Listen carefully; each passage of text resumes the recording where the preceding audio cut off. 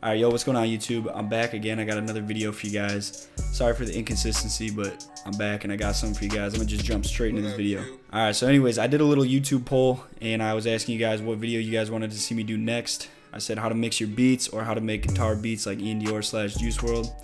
And you guys really want to see how to mix your beats. So that's what we're gonna be doing today.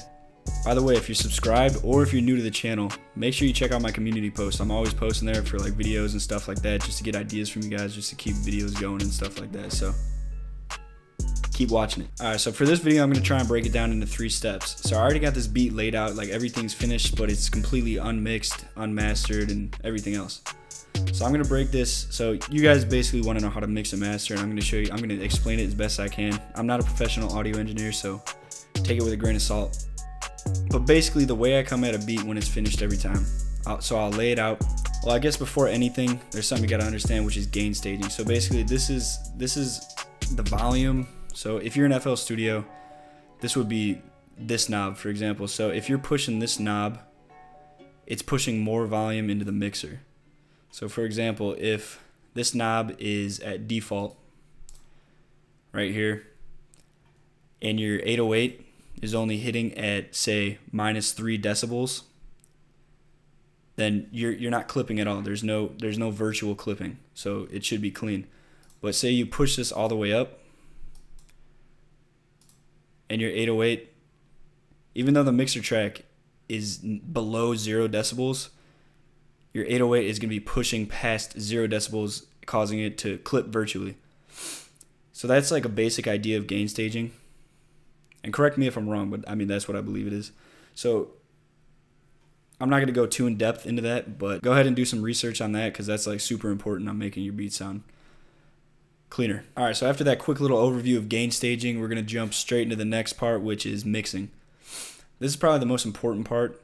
Basically what mixing is just getting everything to sit well together. Everything, so all your drums, all your perks, your hi-hats, your open hats, and your melodies all to sit well together, and everything sounds like it's played like a real instrument, you know? Usually what I would do to level my beats, I'd go to the loudest part. So I know this part right here or this part is the loudest part. So this beat actually has an 808 switch up. So here's the first 808, and then it goes to a spins, and then a spins and a kick. So I'm actually gonna mix the first part, which is just like it's like a Pierre-Bourne 808, my bad. So I'll loop this 8-bar part right here, and I'm gonna take every single mixer track and bring it all the way down. And then I'll start with the 808. So I usually have my 808s hitting at -3 decibels. I never really go over that, just because your 808 tends to get too loud and it'll create a muddy mix. So I'm gonna try and bring this knob up until it hits -3.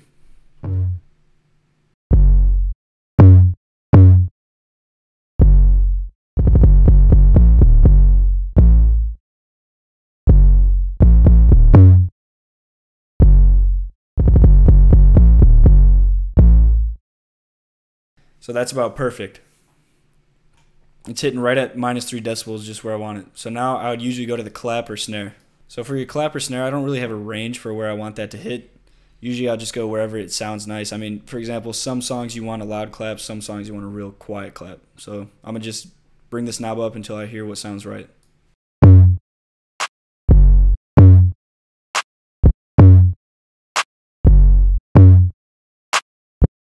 Alright, and then after the clap, I would usually do any perks or sometimes a hi-hat. But for this one, I'm just going to do the perks first. So I got a perk right here. And same thing as the clap. It could go either way. I might want this perk to be really loud and stand out, or I might want it to just sit back in the mix and it's kind of just like a little accent. So we'll see what sounds good.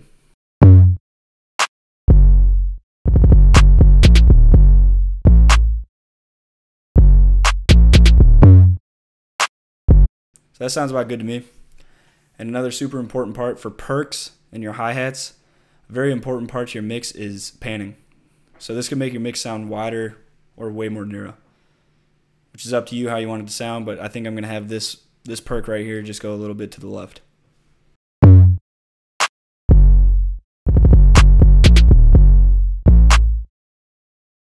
So then I'm going to go to this perk right here, same thing as the other one.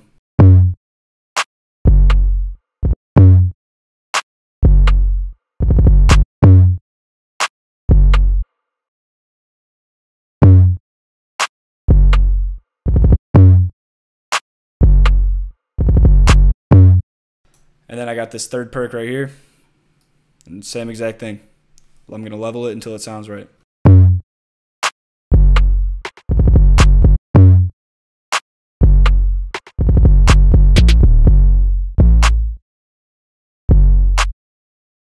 So next I'm going to do the open hat.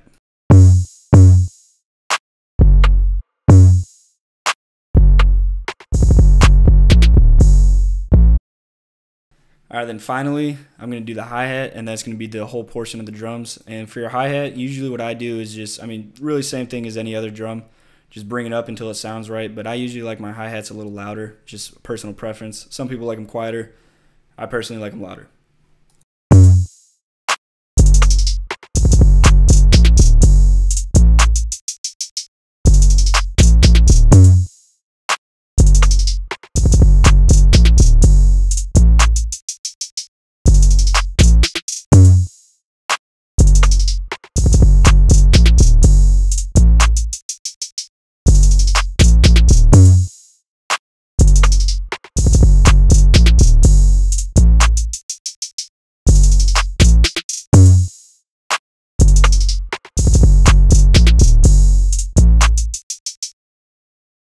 Alright, so as you can tell right there, when I brought that hi-hat in, it kind of overtook all the perks, so I had to bring them up a little bit more, which is a common thing with mixing. Sometimes you'll add an instrument that might just overtake and make all the other instruments sound a little bit quieter. So mixing, it's a process of just making sure everything sounds good together, and it's really a process that you're just going to have to keep learning and wait until you have the ear for it. Alright, and the way I mix is I bring the melody in last once all of the drums are done. And the way I do it is I just pretty much, it's the same as everything else. You bring it up until it sounds right. You don't want your melody sounding louder than your drums, but you want it to sit like right in the background. All right, then I got one more tip for your melodies, by the way, before we start. So you may have seen some videos on YouTube teaching you how to mix, saying just throw some EQ on there and cut all the lows out. This isn't something you always want to do. Sometimes you'll cut the lows out and it'll ruin the melody. Honestly, some melodies you might not even have to add an EQ, but for this one there's a lot of bass, and I just found that it sounded a lot better without the 808 clashing with the low end of that melody. So like I said, mixing, it's just play by ear. You just do what sounds right. You don't got to follow some formula. There's no formula to making your mix sound good. All right, so now I'm going to just bring the melody up. I'm going to bring this knob up until I think it sounds right.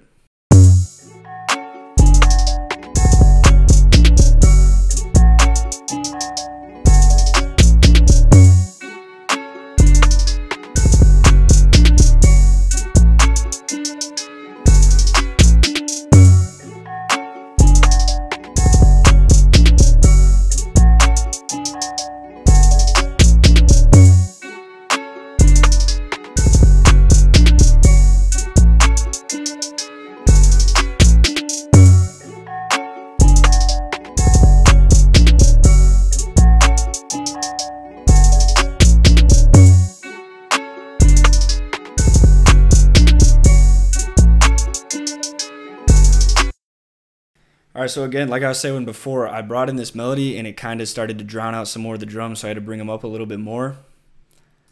And I also decided to cut a tiny bit out at 251 hertz and then raised it just to bring in that sound a little better at 488. Alright, so that part is sounding good to me already, so what I would do next is I go to this next part, and I already have my second 808 set at the same mixer track, and this is where you're going to use gain staging. So I have this 808 set already to hit at the same point, just about -3 decibels. So if I solo this 808, it should be hitting right at -3.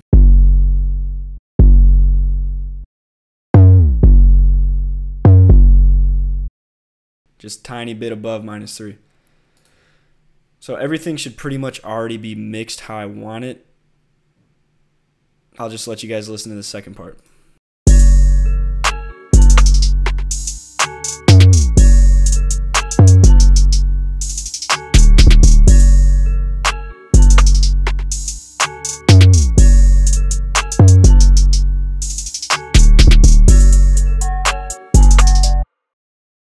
Alright, so and then there's this third section which just has the kick come in, so I'm just going to mix that with the 808. So what I'm going to do is solo the 808 and the kick and just drag it up until it sounds like it's hitting correctly.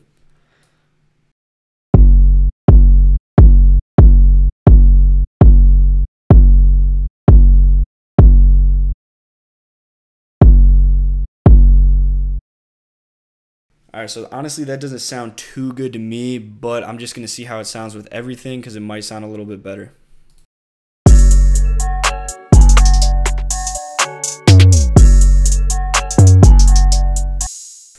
So that's actually hitting really well. I actually like how that's sounding. But in recent times, you may have seen the video of Kenny Beats saying sidechaining is dead. Now, the thing with this is, if you sell a beat and you give the track outs to an engineer, the engineer is going to sidechain the kick to the 808. It's bound to happen. That's just how engineers are nowadays. Most engineers are going to do it no matter what. But if you could get your kick in 808 to sound good without sidechain, I mean, then there's really no point. I mean, like this mix already is sounding good in my opinion, but I'm going to show you guys how to sidechain just in case, because sometimes your kick won't hit right with the 808. So what you're going to want to do is go on your kick, and right here is where you could sidechain your kick to your 808. And so it's already sidechained. So here, I'll disconnect it real quick. But you would go on your kick and right click where the 808 is, this button right here, right click and click sidechain to this track. Then you'll go and add a fruity limiter. You want to bring the ceiling all the way up and all these envelope knobs all the way down so it doesn't mess with your 808. Then go to the comp tab. And this sidechain part right here, you bring it up to 1. That'll be your kick. And then you're going to play with these 6 knobs right here. So the first knob you're going to want to play with is a ratio. Usually I bring it to like 2 to 1. Third knob is the knee. I usually have this at around 50%. And then the threshold is going to be how much it's actually going to make that kick go down in level, which I usually have pretty high. But what I do is I'll have the release super fast. So when that kick hits, the 808 ducks a shit ton, but then comes back up right away, so you don't even notice the difference in volume, but there's no clashing. So let's see what this sounds like. I'm going to solo the 808 in the kick.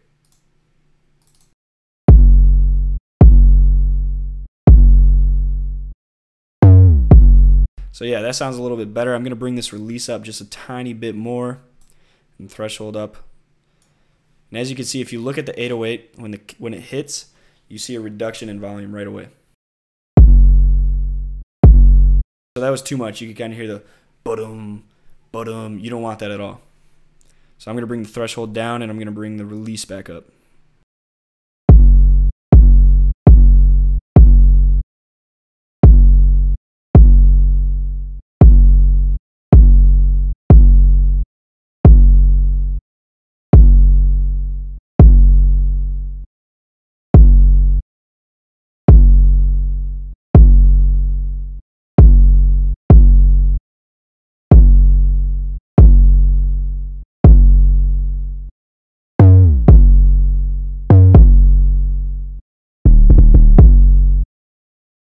All right, there we go. So that sounded good to me. There really wasn't necessarily a reason to sidechain this because it's already sounding pretty good, but it'll still help a little bit. So let's hear the entire mix right now.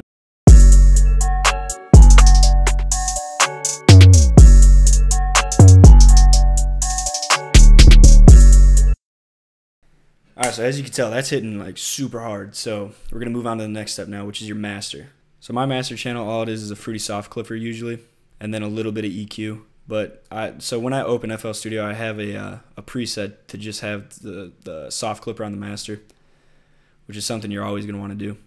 But my actual master chain is right here. It's literally pretty much the same thing. Only difference is there's this EQ, which I just boost the highs by 2.6. And then I'll adjust the rest of these knobs to my liking if I need so. I'm going to reset some of these. So there we go. And then there's this EQ right here, which just cuts 20 hertz at the low end, which is just energy that you can't really audibly hear. It kind of brings some mud out of your mix, if you could even notice it. So one of the biggest aspects to mastering, which I feel like a lot of people don't really know or notice, is mastering isn't making your beat just louder. It's volume control. It's adding filters to your master. It's adding effects to build suspense and stuff like that. So I'm gonna show you guys what I would do just to make some parts of the beat sound a little better. So I already know right here, kind of like right when the first drop is. I'll let you listen to it.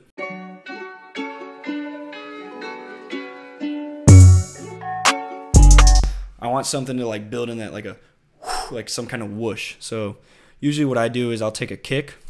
So I'll just go into my kit right here.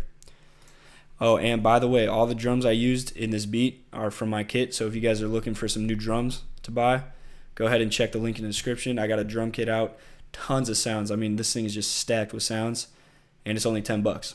So go ahead, hit that link in the description and cop that. But anyway, so what I'll do is I'll take a kick right here.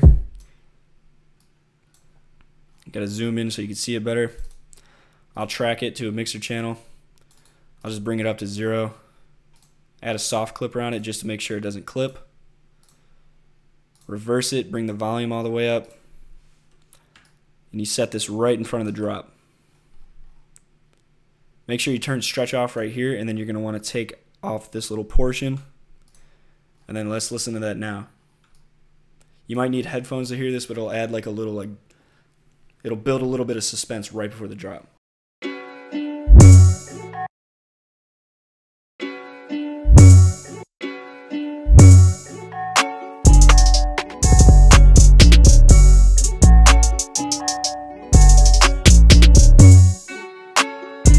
Alright, so yeah, I like how that sounds. That's good. That's good for the first drop. But like I said, there's 3 sections. There's an 808 change, and then the kick comes in. So I'm definitely going to want some effects right here. So one of my favorite effects is this one right here. Or my bad, it's actually this one. So shout out to Synchro because it's actually from his kit, but I'll show you guys how to use this. So you'll bring it in right here. The same thing, you're going to want to go right before the next drop and just drag it to where it sounds good. So I'm going to track this out again. Make sure this mixer track is at 0. This isn't going to clip because I know it's pretty quiet. I'm going to bring the volume all the way up. And let's just hear how this sounds.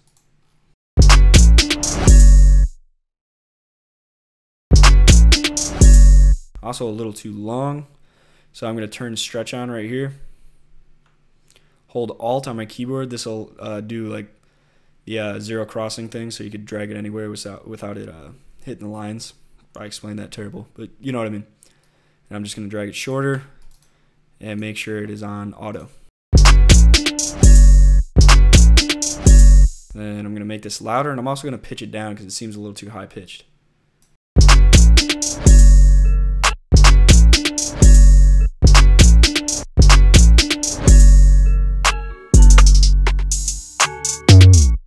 Alright, perfect. That's exactly how I want that. I might make it a little bit louder actually. Go into this knob just to get some extra volume.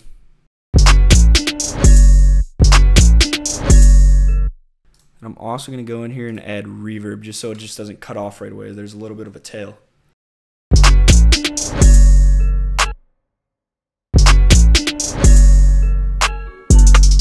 Perfect. And then for this third drop where the kick comes in, this is where the beat gets a lot harder. So I think what will sound good is literally just having both of these effects right here. So let's hear how that sounds.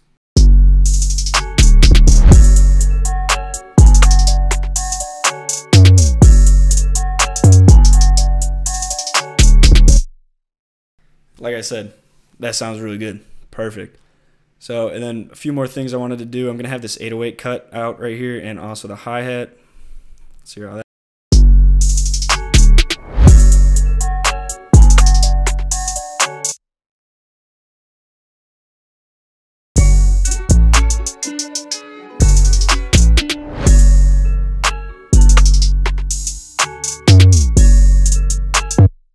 Perfect. So that's pretty much all I would do for this beat. Honestly, I'm liking how everything sounds so far. So usually, since I have these effects right here and they aren't carrying over, what I would do is just delete this part, duplicate it, cut this part out because I don't want it in the second half, and duplicate it a third time. Then I'll have this melody carry over for 1 extra bar. Go to the master channel, right click, create automation clip. Sorry, it's all the way up in that tab right there. Bring it right here. Alright, and there we go. I mean, that's pretty much it. That's how I'd mix my beat. Showed you guys a little sneak peek on how to master, and I gave you a little tiny overview of side chaining, or not, well, side chaining and gain staging. So if you guys learned anything from this video, please hit that like button, leave a comment, tell me what you learned, or tell me something, you know, and also hit that sub button. I'll play a little snippet of this beat after the video. If you guys want to hear the whole thing, it's gonna be on my other channel. So hit that link in the description. But that's all I got for you guys right now. I'll see you guys in the next one.